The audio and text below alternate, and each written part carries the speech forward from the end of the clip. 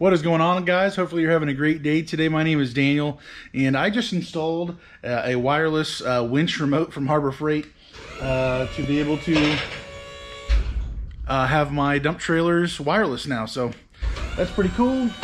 But enough of that. I wanted to share with you something that came up that I was asked recently from one of my videos that I posted.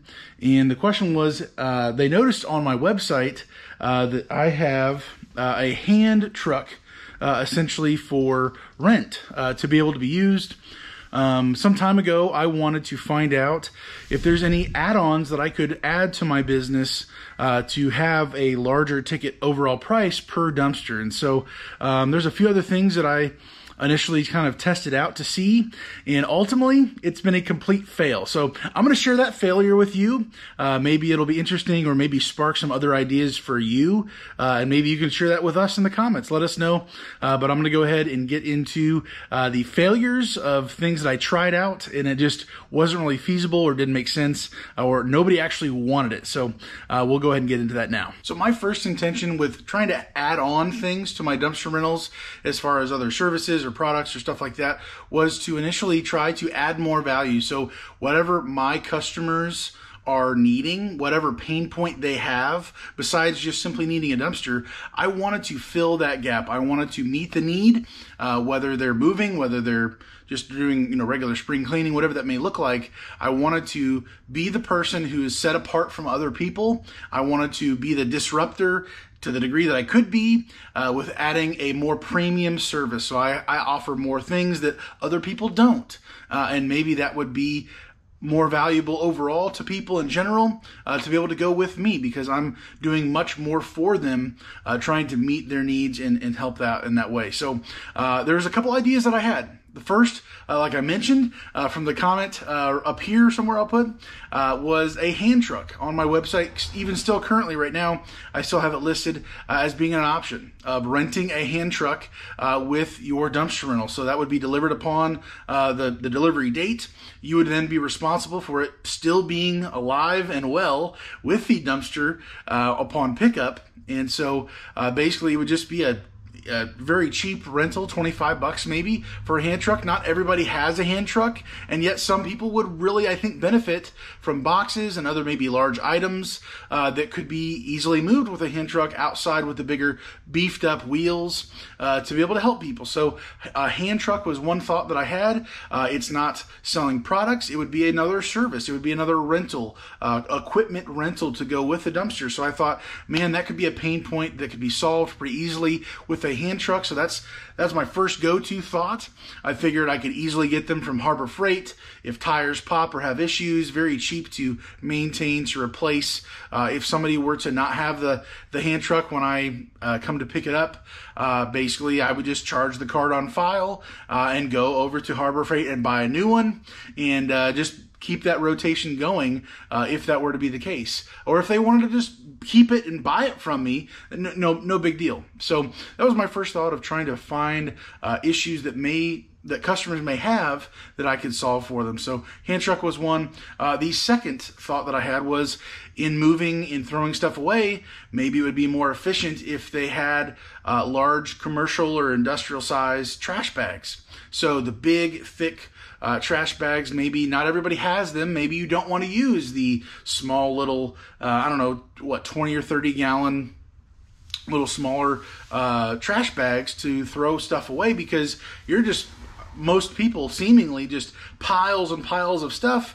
They don't really care. They're looking for bulk. They're not trying to have the cookie cutter little trash can bags filled up. Like, they're getting rid of a whole dumpster worth. So I figured, well, maybe I could sell some commercial trash bags. I would have to have now an inventory of them. And then I would also have to charge sales tax on that, because now I'm selling products, not just a service. And so for me, that was kind of a deterrent overall, just the thought of that. But then also, well, now they've got trash bags.